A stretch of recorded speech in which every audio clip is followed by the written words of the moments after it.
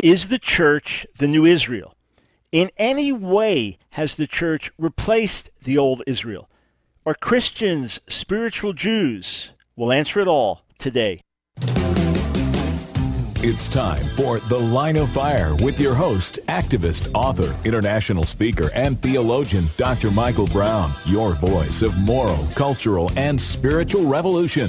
Michael Brown is the director of the Coalition of Conscience and president of Fire School of Ministry. Get into The Line of Fire now by calling 866-34-TRUTH. That's 866-34-TRUTH. Here again is Dr. Michael Brown.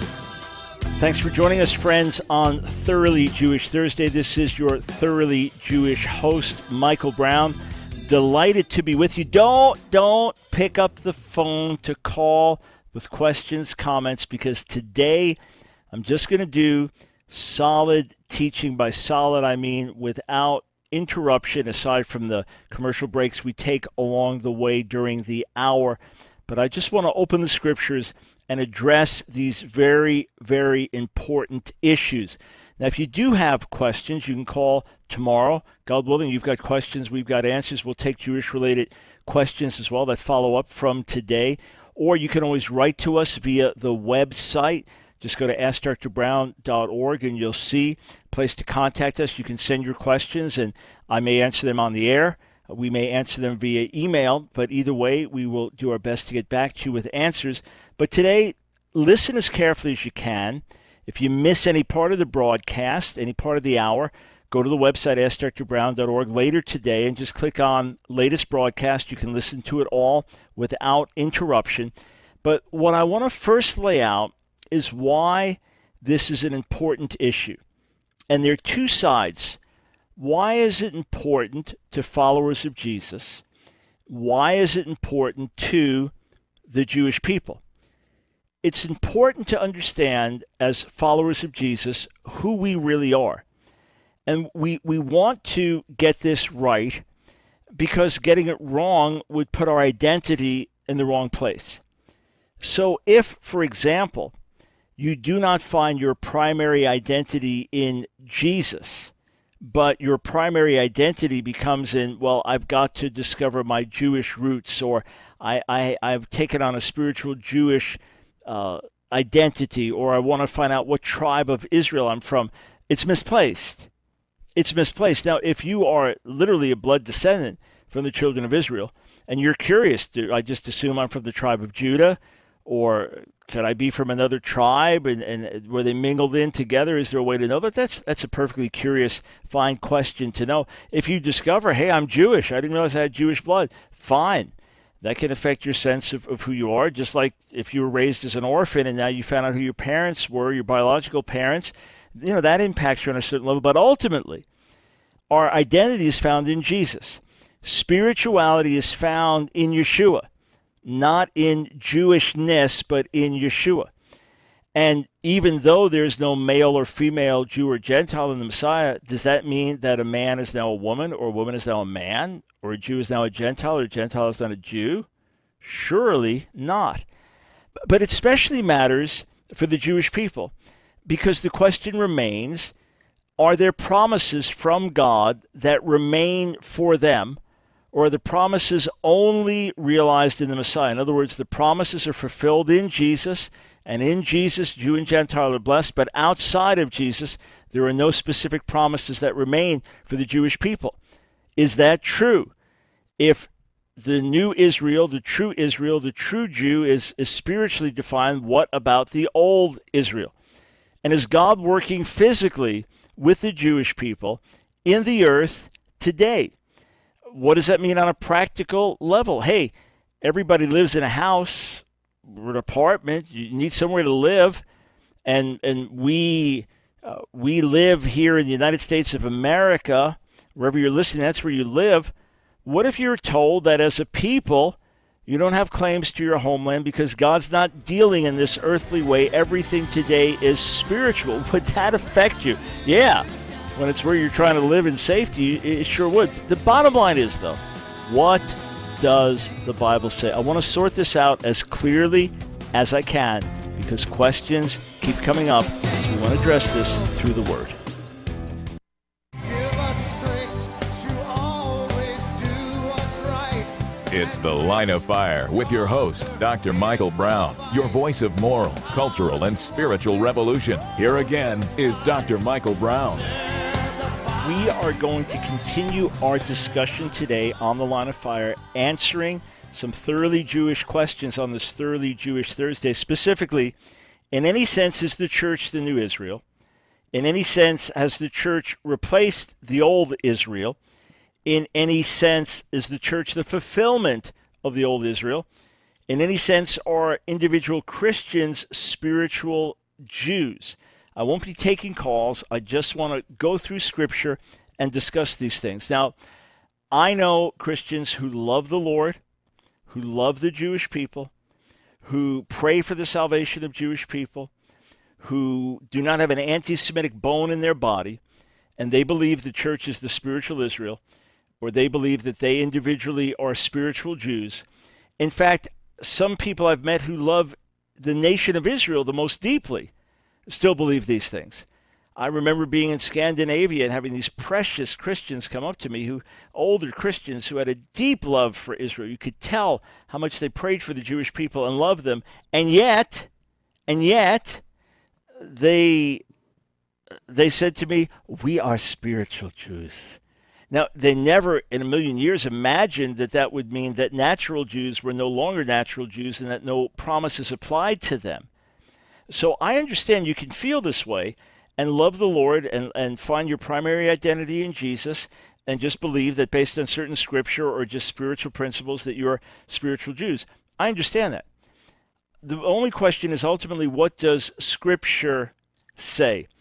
Let's first think about what Paul writes in Galatians 3, that in the Messiah, in Christ, there's neither male nor female, slave nor free, Jew nor Gentile. Now, what does that mean? Does it mean that male and female distinctives cease in Jesus? No, of course not. Paul gives instructions to men, does he not? Paul gives instructions to women, and they're different instructions, and the relationships are different. So clearly, he's not saying that male-female distinctions no longer exist, nor is he saying that males are now spiritual females and females are now spiritual males. Obviously not. The same way when he said there's neither slave nor free, there were still people who were slaves and there were still people who were free, and Paul wrote to them accordingly. He wrote to slave masters and he wrote to slaves, did he not? In the same way with there's neither Jew or Gentile, it doesn't mean that Jewish and Gentile distinctions end any more than the church just has gender-neutral bathrooms for everyone because there's neither male nor female. Obviously not. Although these days there's pressure to do these kinds of things in society, but from a secular viewpoint. Anyway, that'll take me too far afield. So when he says there's neither Jew nor Gentile, what does he mean? Neither male nor female, slave nor free. There's no class system. There's no caste system. There's no system where you're more privileged spiritually, or you have closer access to God, or you're more favored. No, in that sense, we are all complete, level, equal at the foot of the cross. The ground is level at the foot of the cross. There is no spiritual superiority for a Jewish believer over a Gentile believer, or vice versa. There is no spiritual superiority of a man over a woman in the Lord, of a slave over free, or vice versa. No, none of those. In Jesus, we have complete equality. Now, we don't know when this custom started. It could have been something that existed all the way back in Paul's day, because it's uncanny that a male traditional Jew, when he wakes up in the morning, one of the first prayers he prays is, "I thank you, God, that I am not a woman, a Gentile, or a slave." You say, wow, that sounds bigoted and xenophobic and racist and misogynist and all whatever terms we'd use today. Actually, what's meant is, Lord, I thank you for giving me the privilege of being called to observe all of your laws. For a traditional Jew, that's considered a great privilege. So in point of fact, a woman, because of certain bodily limitations at certain times of the month or childbirth-related things or caring for a child, she's exempt from certain commandments. The same thing with a slave. Even a Jewish slave can't be required to do everything because he may not be able to, because of his master. And the same with the Gentile. The Gentile is obviously not required to keep all of the Torah. Well, Paul's saying, and again, especially interesting if that prayer existed in his day, that those are false distinctions, that we all have equal access to God and equal standing with God and equal calling to serve him in obedience, however that specific calling works itself out. So we don't want to misunderstand that. You say, well, Dr. Brown, I was listening to your debate with Dr. Gary DeMar, and in that debate, he started by saying something, and you actually agreed with him. Well, what was it that Dr. DeMar said? And you can watch this or listen to it actually on YouTube, AskDrBrown.org. Just click on our YouTube channel, and you can listen to a very fruitful and cordial debate that I had with Dr. Gary DeMar about Israel, the promises to Israel. And he said, look, the idea that the church has replaced Israel is a complete misnomer, because the church is the ecclesia. And he said that actually that word church should not have been used in our English Bibles. It should have been congregation. He's absolutely right. This is one of the rules of translators. The rule number 3 of the King James translators was to maintain the old ecclesiastical terms, for example, church rather than congregation, because William Tyndale had broken away from that and had translated it with congregation. When Yeshua says in Matthew 16, I will build my congregation, not my church. The word church ultimately is related to physical building and structure, and hence can be misleading in that way. I will build my ecclesia in Greek, but he would have spoken in Hebrew or Aramaic and used a word for the congregation. The same thing in Ephesians 5, that Jesus died for the Messianic congregation, for the assembly, to make us something beautiful. So he was pointing out that we shouldn't have used a separate word church, and that this is the congregation. It's always been the same ecclesia. This word was used a number of times in the Septuagint, ecclesia, to speak of the congregation in Old Testament times, the congregation of Israel. And now it's the congregation of the Messiah. It's just grown and expanded. There's much truth to that, and there's much I absolutely agree with. Saved Israel and the saved nations are now part of God's ecclesia. So the ecclesia, the congregation of God, has expanded its borders. True. How has it expanded its borders? It is now Israel plus the nations. Saved Israel plus the saved nations. The borders have been expanded. The ecclesia has been enlarged. The kahal, the edah, the Hebrew words. It has been enlarged. But the church, the ecclesia, has not replaced Israel. Israel still has its role and destiny within the ecclesia and for the world. The promises that were given to Israel still remain to Israel, just like individual promises to nations, specific promises to nations, I should say. Those promises remain if God gave them. So that's what we have to remember. Yes, the ecclesia, the Messianic congregation, you could say God's people, the borders have been expanded. But that does not mean that Gentile believers have become Israel, that Gentile believers have become Jews. It means the borders of the people of God have been expanded to have one new man in the Messiah, Jew and Gentile, worshiping and serving God together. Now, that's the first thing I want to lay out. The second thing also has to do with replacement theology versus fulfillment theology. Many Christians protest the idea of replacement theology. We haven't replaced anything. Rather, we believe in fulfillment theology. We believe in fulfillment theology, which says that all the promises of God to Israel were fulfilled in Jesus. So Jews in Jesus see the realization of those promises. Jews outside of Jesus do not. All right, problem number one with that idea is that there are physical land promises given to Israel that were not given to the nations. A specific physical piece of land that God would give Israel, that was his inheritance, that he would give to his people, and as his firstborn son, this is where they would live. To say that's fulfilled in Jesus makes it basically null and void if it means that the land promise doesn't remain. And here's the rub. Here's the real issue. Are you ready? This is the real issue.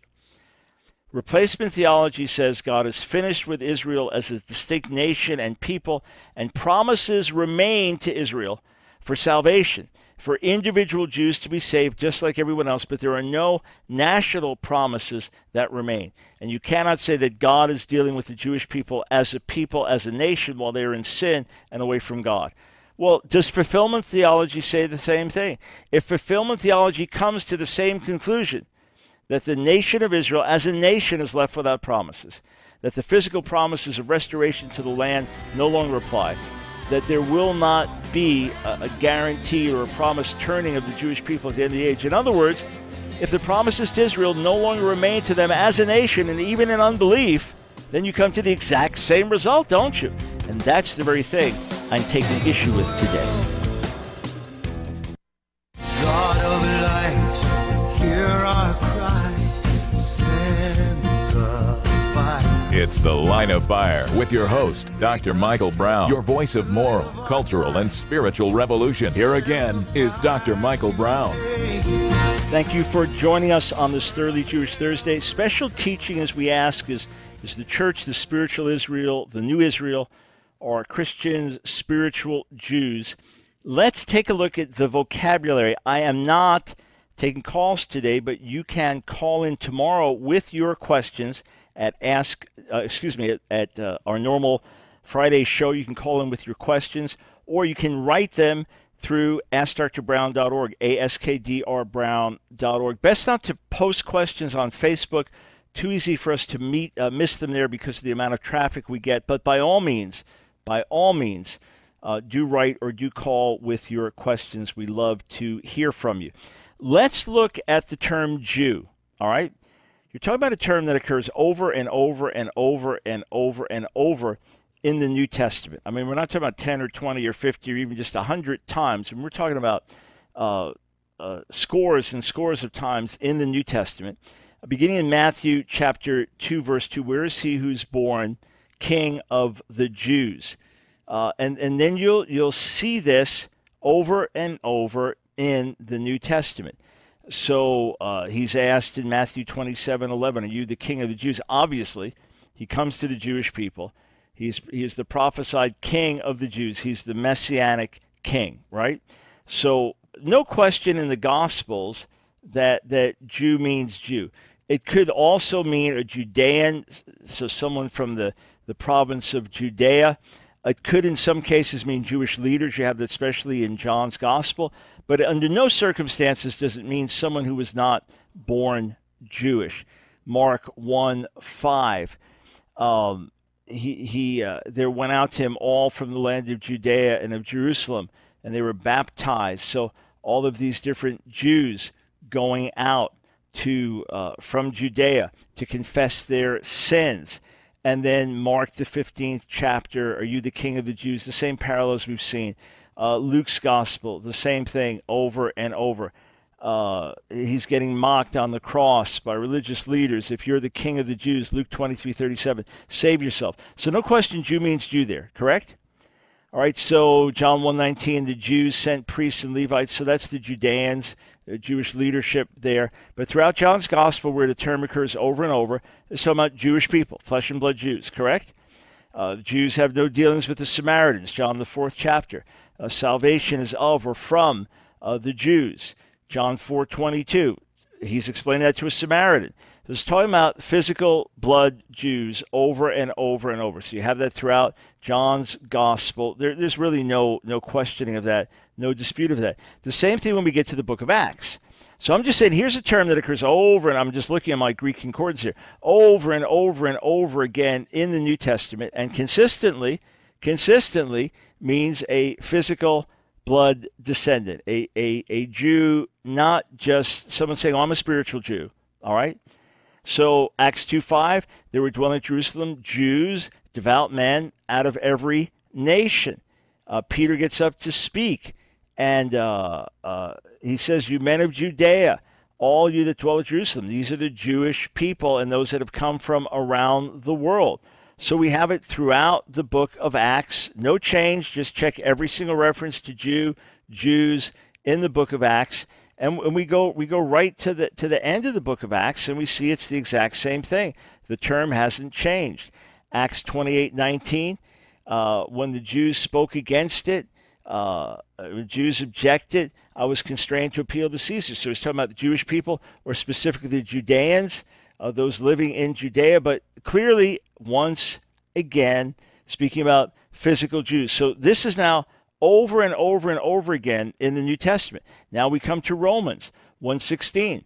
I'm not ashamed of the gospel of Christ. Well, it's the power of God to salvation for everyone who believes, to the Jew first, and also to the Greek. Who does he mean there?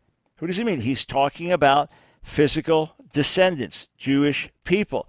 Romans 2:9. Tribulation and anguish will come to every soul that does evil, first for the Jew and also the Greek. Same in 2:10, 2:17. Now we get to 2:28 in Romans. I'm sorry if I'm giving you too much scripture.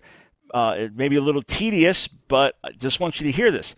Romans 2:28 now says this, for he's not a Jew who's one outwardly, nor is circumcision that which is outward in the flesh, but he is a Jew who's one inwardly, and circumcision is that of the heart, in the spirit, not in the letter, whose praise is not from men, but from God. You say, well, that settles it.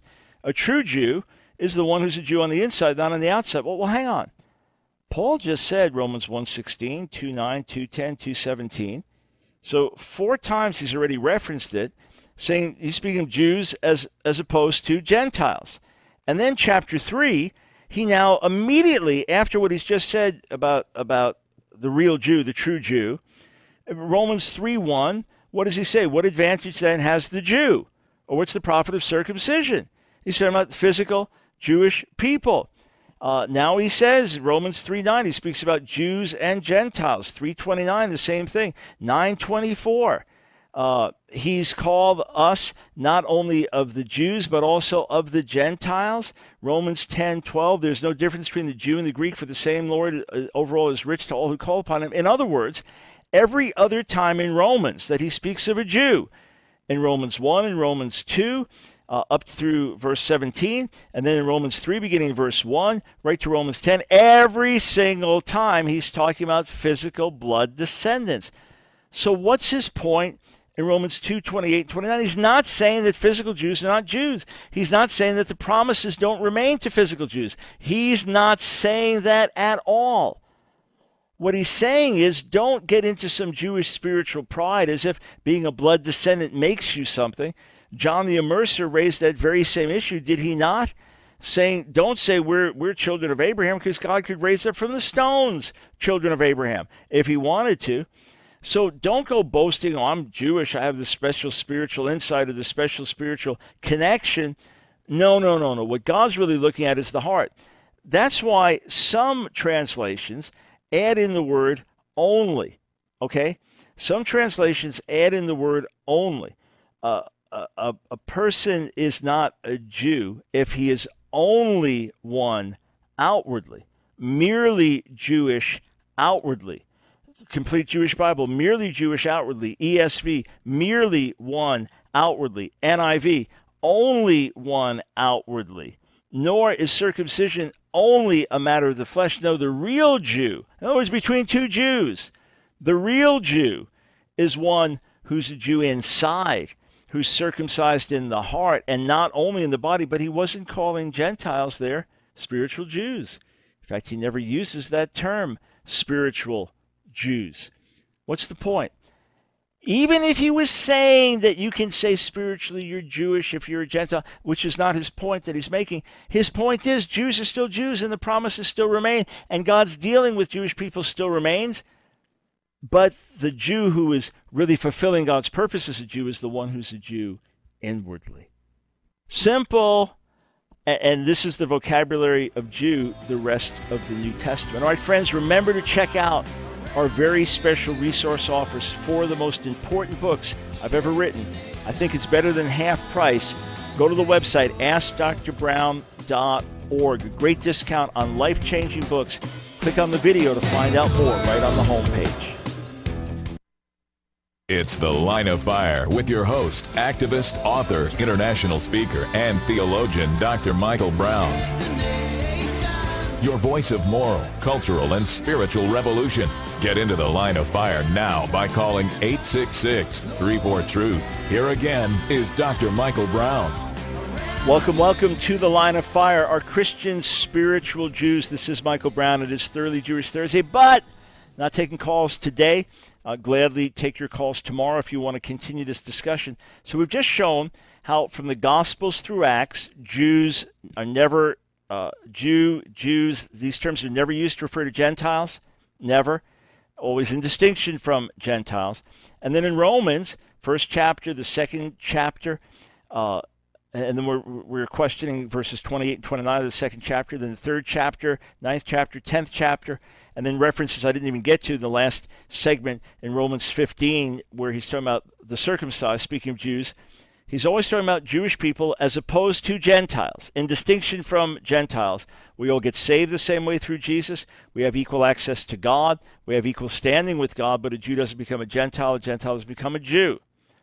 What about 2:28 and 29? Paul's point is that being Jewish is not merely outward, although God still sees Jews who are Jews outwardly and deals with them as Jews who are Jews outwardly, and has scattered them and regathered them as Jews outwardly. But the real, just like I said, the real man is not just a big, strong, tall guy, but a man who cares, a man who loves, a man who stands for what's right, a man who has integrity. That's a real man. Doesn't mean the others aren't men. So that's what he's saying here. And if you notice now, starting in 1 Corinthians 1, beginning in verse 22, 23, 24, and then 1 Corinthians 9, 20, 1 Corinthians 10, 32, 12, 13, 2 Corinthians 11, 24, verse after verse after verse, where Paul refers to Jews, he's referring to Jews as distinct from Gentiles. 1 Corinthians 1:22, for Jews ask for signs, and the Greeks seek wisdom. So the contrast between Jew and Gentile here. We preach Christ crucified, a stumbling block to the Jews, and to the Greeks, foolishness. 1 Corinthians 9:20, to the Jews I became a Jew that I may gain the Jews. To the Gentiles, like a Gentile I might gain the Gentiles. 1 Corinthians 10:32, give no offense either to the Jews or to the Greeks or to the church of God. So here he's saying in particular that there remain people who are Jews even if they're not believers, just as there are those who are Greeks as non-believers.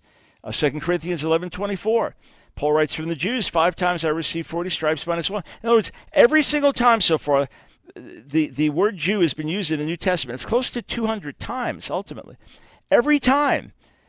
It's clearly speaking of a physical Jewish person and not of a Gentile. In Romans 2:28-29 is not the exception to all of that. Same in Galatians 2, where Paul talks about Jews meaning Jews. Galatians 2:13, 2:14, 2:15. 3:28, there's neither Jew or Gentile. We talked about that at the beginning of the broadcast. Colossians 3:11, the same thing, neither Jew nor Gentile. 1 Thessalonians 2:14, Paul talks about the bad treatment he experienced at the hands of his own countrymen, his fellow Jews, just as the Thessalonians are experiencing rough treatment at the hands of their own countrymen. So that's telling me every single time the term occurs, every single time in the New Testament, it's clearly speaking about physical Jews, blood Jews, as distinct from Gentiles. And if one time in Romans 2:28-29 he used it in the metaphorical way to speak about a true believer, then he was just making a metaphorical point. But the better way to understand those is that he was actually talking about who's the real Jew, not just outwardly, but inwardly as well. Yes, still a Jew, but the real Jew is one who's a Jew inwardly as well. Revelation 2:9 and 3:9, Jesus speaks of those who claim to be Jews and are not, but of the synagogue of Satan and are persecuting believers. Who are those? Either Jews who were persecuting believers and therefore not acting as true Jews, and in a typical prophetic sense, like when God says to Israel, you're not my people, even though he still dealt with them as his people, but he said, you're not my people. You're not right relationship with me anymore. You're not really my people, the way you're living. Well, he could be speaking to Jews like that and say, you're not Jews. You're persecuting Christians. Don't call yourself a Jew. You're the synagogue of Satan. Or he's talking about Gentiles, like black Hebrews today, who claim to be Jews and we're not. And we're synagogue of Satan. Either way, works the same.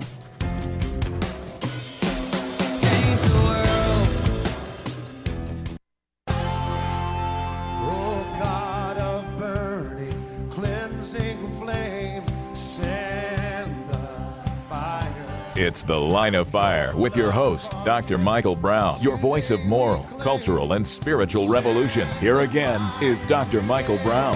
All right, let's do a little recap. Thanks for joining us on The Line of Fire. This is Michael Brown. It is Thoroughly Jewish Thursday. No calls today, just doing some teaching through the Word. Here's what we've learned so far. We've learned that the ecclesia is the congregation of the Lord.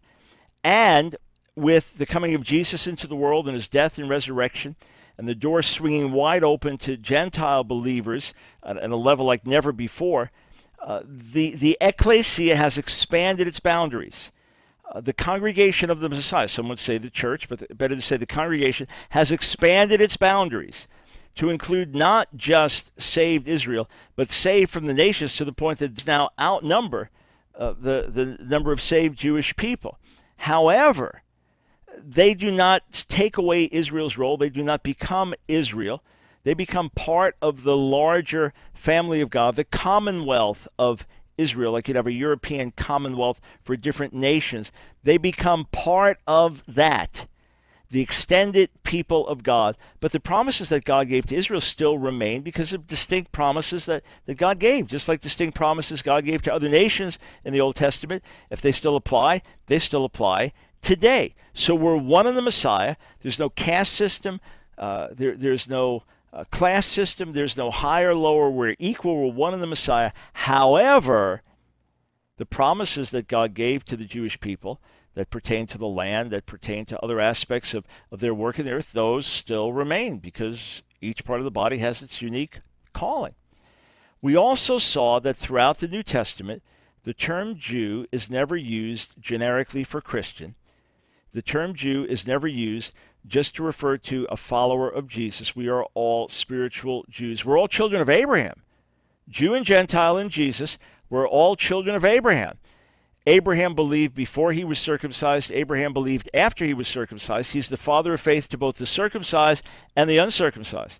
But the circumcised don't become uncircumcised. The uncircumcised don't become circumcised. We're all part of the same spiritual family, the ecclesia, the congregation, the church, the Messianic assembly. We're all children of Abraham by faith, but Gentiles don't become Jews and vice versa. You say, what about Romans 2:28 and 29? There, Paul is talking about the real Jew is not one who's only a Jew physically, but also spiritually. Just like I could say, you're a real woman. It's not just someone who's attractive or someone who looks very feminine. The real woman is a woman of compassion. The real woman is a woman who manifests the character of God in life. That's a real woman. He's not saying that other women aren't women. Other Jews aren't Jews. But here's a real woman. Here's a real man. Here's a real Jew. One on the inside as well as the outside. And in that sense, many Gentiles spiritually fulfill the calling of being a Jew better than a Jew. But that doesn't make the Gentile a Jew or the Jew a Gentile. And in Revelation 2 and 3, 2:9 and 3:9, where Jesus rebukes those who claim they are Jews and are not, but are a synagogue of Satan, he's either talking about Jews who are hypocrites, they are claiming to be the people of God, and yet they're persecuting other Christians, they're persecuting the followers of the Messiah. So they claim to be Jews, but they're not in terms of who a Jew should really be. Or he's speaking of those who are imposters. They claim to be Jews, and they're not. They're really not Jews at all. Why? Because they're Gentiles, just like black Hebrews claim to be black Hebrews, and they're not. People claim to be, British Israel. We're the real Israel, and they're not. Okay, what about the term Israel? Is Israel used in the New Testament to speak of the church? Does the New Testament say the church is spiritual Israel? No, it doesn't. Now, there are many things that are in common. There are many things that are spoken about the church in the New Testament, or let's say even Gentile believers in the New Testament, that parallel what is spoken to Israel. Both are sons and daughters of the living God. All believers become a temple in which God lives, so we become his dwelling place. It's even possible that Paul in Philippians 3, this is debated, because he could be talking about his Jewish missionary co-workers, but it could well be that in Philippians 3, he's even telling Gentile believers that you are the circumcision. And in other words, that you are the ones who are spiritually circumcised. And that's really going far. And yet nowhere does the New Testament say the church is the new Jacob, does it? You ever heard say when someone say, we're the new Jacob? No, it sounds strange, doesn't it? And nowhere does he say you are now spiritual Israel. So let's look at the data, all right? This term occurs not as many times, less than half as many times as Jew in the New Testament, but it begins in Matthew, the 2nd chapter, the 6th verse, where I'm talking about Israel. Israel in Greek, Israel in Hebrew, Israel. All right, so there's a quote from Matthew 5 that the Messiah will rule God's people Israel in Matthew 2:6, Matthew 2:20. Take the young child and his mother, a word to Joseph, and go into the land of Israel. Speaking of the physical land of Israel. Joseph arose, took the young child and his mother, came to Israel. No question Israel means Israel here. All right? When Jesus marvels at the great faith of the Gentile centurion, Matthew 8, he says, I haven't seen so much faith in Israel. So over and over in the Gospels, we see the same thing, that Israel means Israel. It means the physical land. It means the physical people. Matthew 15:24, I'm not sent but to the lost sheep of the house of Israel. Same thing. The sick are healed. The people glorify the God of Israel. Matthew 19, Jesus speaks of a future time when his apostles will be judging, ruling over the 12 tribes of Israel. And on it goes. Same thing. Israel means Israel means Israel. Right through Luke's gospel, the same thing. Luke 1:16, many of the children of Israel, the Messiah will turn to the Lord. Luke the 2nd chapter, there's a man from Jerusalem whose name was Simeon. He was waiting for the consolation of Israel. He's waiting for the Messiah to come. Right through Luke 24, where the same thing occurs. We thought that these are the two disciples on the road to Emmaus, we thought that he would be the one to redeem Israel.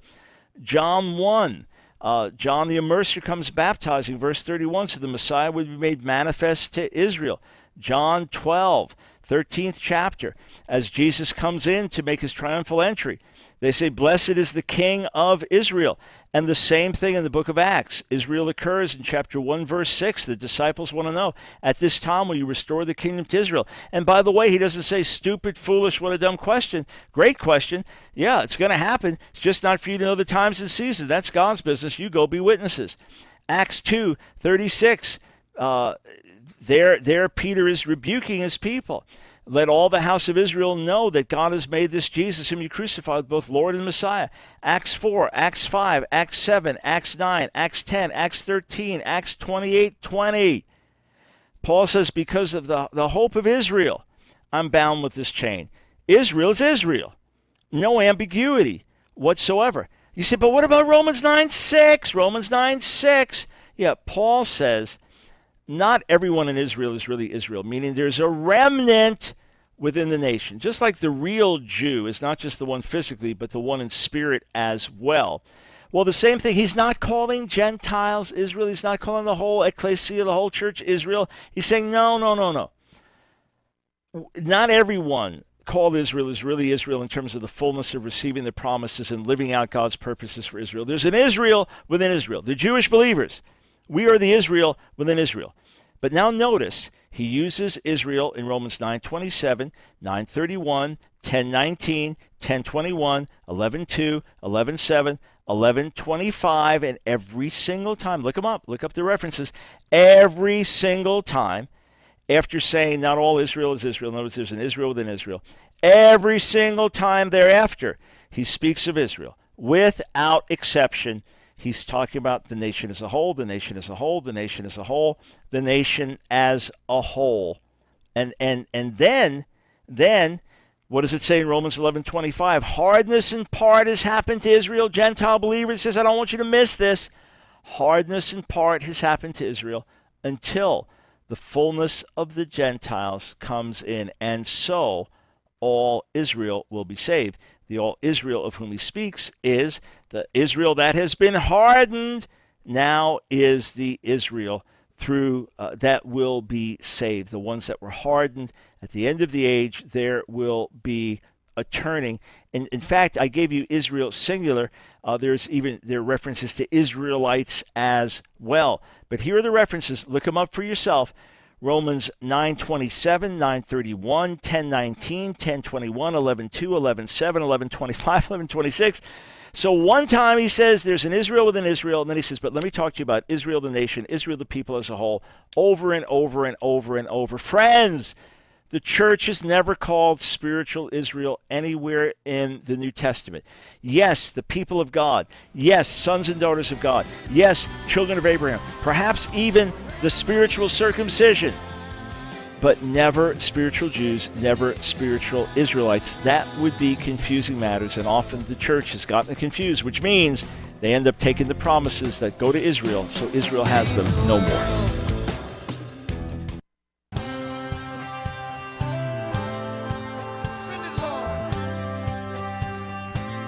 It's The Line of Fire with your host, Dr. Michael Brown. Get into the Line of Fire now by calling 866-34-TRUTH. Here again is Dr. Michael Brown.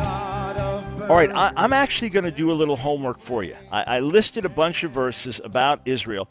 Let me go through these in the New Testament. First in Romans 9, I just want to focus on that one more moment to show that Paul is not saying that Israel is no longer Israel. He's just saying there's a remnant within Israel that has received the promises of the Messiah and are living as the holy remnant, the Israel within Israel. All right, and in the first 5 verses, he lays out the pain he has for his people after the flesh and reiterates that the covenants and the promises still belong to them. Romans 9:6, he explains, but the present condition of Israel does not mean that the word of God has failed, for not everyone from Israel is truly part of Israel. Rather, it is the spiritual remnant. Indeed, not all the descendants of the seed of Abraham. Rather, what is to be called your seed will be in Isaac. In other words, it's the children of promise who are the Israel within Israel. Does that mean then that the nation of Israel today, or the people of Israel, the Jewish people worldwide, are no longer Israel on God's side? No. Paul now uses Israel again, Romans 9:27, and Isaiah cries out concerning Israel. Then the number of the sons of Israel be as the sand of the sea, only a remnant of them will be saved. Who's Israel there? The whole nation, only a remnant of it is saved. Romans 9:31. But Israel, which followed after a law of righteousness, has not attained the law of righteousness. Who is he talking about? The physical descendants of Israel. Romans 10:19, did Israel not know? Who's he speaking about? The nation as a whole. I'll provoke you to jealousy over a non-nation.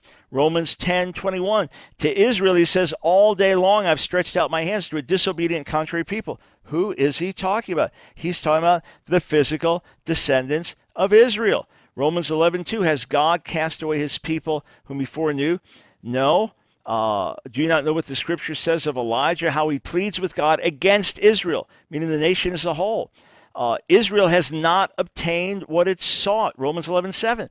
Romans 11:25. Hardness of heart has happened to Israel. So you Gentiles, I don't want you to get this wrong, to think that God is forever done with Israel. I don't want you to get this wrong. Understand that over the nation, the Jewish people who don't believe as a people, over them, hardness has come. But it's not complete. There's still a Jewish remnant that believes that at the end of the age they will be saved. Romans 11:26. And so all Israel will be saved. Speaking of the nation as a whole. I mean, it's pretty clear. That's why fine exegete and fine commentary after another, one after another, says it's not talking about the salvation of the church as a whole. It's not talking about the accumulation of the remnant of believers in every age, of Jewish believers. It's talking about the nation of Israel turning, and that is promised numerous times in the Old Testament, national turning. Now look, Paul does say, observe Israel after the flesh. Look at the nation Israel. Look at physical Israel. In other words, not just the believers here, but look at the people of Israel. And by the way, it's interesting that most translations now don't even translate with in the flesh. They just understand this means the people, the nation. Look at physical Israel, ESV. Consider the people of Israel. Because some say Israel after the flesh. Well, we're Israel after the spirit. Paul never says that. Paul never says that. So let's not put something in Paul's mouth that he didn't say. ESV, consider the people of Israel. Complete Jewish Bible, look at physical Israel, physical Israel. Holman Christian Standard, look at the people of Israel. NIV, consider the people of Israel. NET, look at the people of Israel. NLT, think about the people of Israel. NRSV, consider the people of Israel. That's all he's saying. Children of Israel in 2 Corinthians 3, 7 and 13, that's physical Israel. How about Galatians 6:16? At the end of the book of Galatians, as many as order their lives by this rule, peace upon them and mercy, and upon the Israel of God. You say, no. The church is the Israel of God. He's talking about the Galatian believers, and he's saying, as in the NIV, peace and mercy to all who follow this rule, even to the Israel of God. Well, why would Paul, after writing an entire letter to the Galatians, telling them they don't need to be circumcised, they don't need to obey the Torah of Moses, they don't need to live as Jews in order to be saved, why would he then call them the Israel of God? Talk about confusing a matter. The Greek word kai, its most natural meaning is simply and. So what's Paul talking about? Well, what's interesting here, let's look. NRSV, and mercy, peace and mercy upon the Israel of God. NET, peace and mercy be on them and on the Israel of God. Holman Christian Standard, and mercy also be upon the people of Israel. So peace on those who follow the standard, and mercy also on the people of Israel. ESV, peace and mercy be upon them and upon the Israel of God. NASB, peace and mercy be upon them, all who follow this rule, and upon the Israel of God. King James, and upon the Israel of God. New King James, and upon the Israel of God. What's the point? Overwhelmingly, translators recognize it's not talking about the Gentiles there. He's talking about Jewish believers. He's talking about two distinct groups. All you Galatians I'm writing to, peace and mercy to those who follow this rule. And also, I'm not throwing out Jews. I'm not throwing out Jewish believers. The same blessing and peace on the Israel of God, on Jewish believers. It's not calling the church spiritual Israel there. How about Ephesians 2:12? What does he say there? He's speaking of Gentiles who were aliens from the commonwealth of Israel that have now become part of the larger national life of Israel spiritually without becoming Israel. This is the one new man, Jew and Gentile together in the Messiah. Philippians 3:5, it is possible. It is possible that Paul is he speaks of himself there, of course, as an Israelite. And in Philippians 3, it is possible that he's referring to his fellow workers there, his fellow Jewish apostles, as we are the circumcision, the real circumcision. Or it's possible that he's saying to the Gentile Christians in Philippi, hey, look, you've got these people who are saying you have to be circumcised. You're the real circumcision spiritually. But he is not denying the reality of Israel being Israel. He's never calling the church spiritual Israel, ever, never once in the New Testament. In Revelation 7, there are the 12 tribes of the tribes of Israel, 12,000 of each. That represents the salvation of the Jewish people, I believe, and then a multitude no one can number that represents the church as a whole. We share together in the same nourishing root, going back to the Messiah, going back to the patriarchs. But Gentiles do not become Jews, and Jews do not become Gentiles. You're grafted into a larger tree of the people of God together, the Messianic congregation. But the promises that God gave to Israel remain because Israel remains Israel in his sight. The Jewish people remain Jews in his sight. Salvation only comes through Jesus Yeshua. But the promises remain. And those that God scattered in his anger, he has kept those people outside of Jesus, regathered those people, and will bring them one day at the end of the age into Jesus the Messiah himself. And for that we fervently long and pray. I hope this makes sense to you. We covered a lot of ground, but I hope it makes sense. Visit the website, AskDrBrown.org. Take advantage of this week's special offer. My bottom line today. As surely as God is God, he has made promises that he will not break, and those promises remain to a physical, identifiable people, the people of Israel.